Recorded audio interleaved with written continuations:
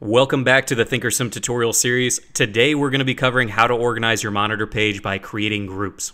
Now, the entire purpose behind creating groups in ThinkorSwim is to make this monitor page much more manageable. When you're only holding a few positions, this isn't going to be super important, but once you start trading a lot of different products, whether that be stock, options, ETFs, futures, etc., grouping symbols is going to make your life much easier. Definitely easier to find those positions, exit them when need be.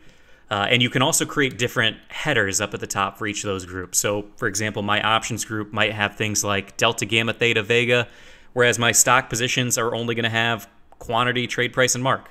So you have a lot more customization once you create those groups.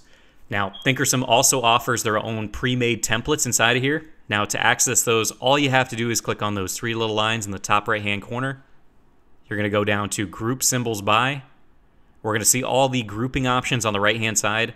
And just for example purposes, we're going to click on Sector. And we're going to see all of my stock and options in the account get kind of grouped into their applicable sectors. Now, if we look down here, we can see things like Apple and Square got thrown into information tech. We can see IQ and AT&T got thrown in communication services.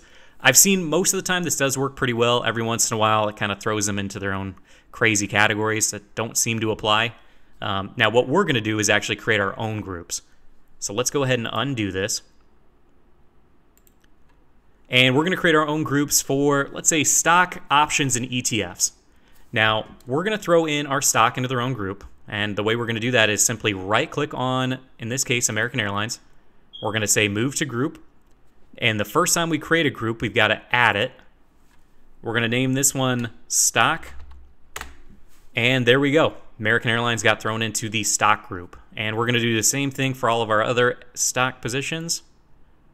Right-click, move to group, move it into stock. I think that's fine for right now. And we're going to create another one called ETF for our many ETFs in this account. We'll go ahead and right-click, move to group. And again, we don't have the ETF group created yet, so we're going to go ahead and name that right now. And there we go. And we'll do the same thing for our ETFs here. All right, I think that's good for right now. Now, if you wanted to remove a symbol from the group, all you have to do is right-click on the symbol, say Move to Group, and move it back to Unallocated. And then it goes back to this unallocated group. Now, what I would recommend is if you are somebody who is actively trading, you move your long-term holds into their own pre-made groups, and you leave those either stock, options, futures that you're trading actively that you need to see all the time in this unallocated group. Now, the purpose behind that is because those new trades are automatically going to show in this group, and you don't have to move them from group to group. So it's just going to make your life easier. I will tell you when you're first setting this up, it can be a little bit of a pain, but once you've got it going, it's going to make your life much, much easier. And like I said before, you can also create your own column headers for each of these groups. So let's say for stock, we no longer need the days column, and instead we wanted to add P&L percentage. So if you saw me before, I clicked on that little gear icon in the top right-hand corner. We're going to get rid of days, and we're going to add percentage. And there we go. So we can see that the day column got removed, and we added P&L percent, but you can see that it did not affect those two other groups. So like I said before, if you've got an options group, you've got a stock group, you can add those columns that are most applicable to those products.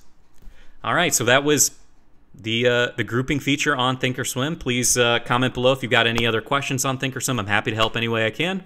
But be on the lookout for more of these tutorial series on ThinkorSwim. Catch you guys on the next one.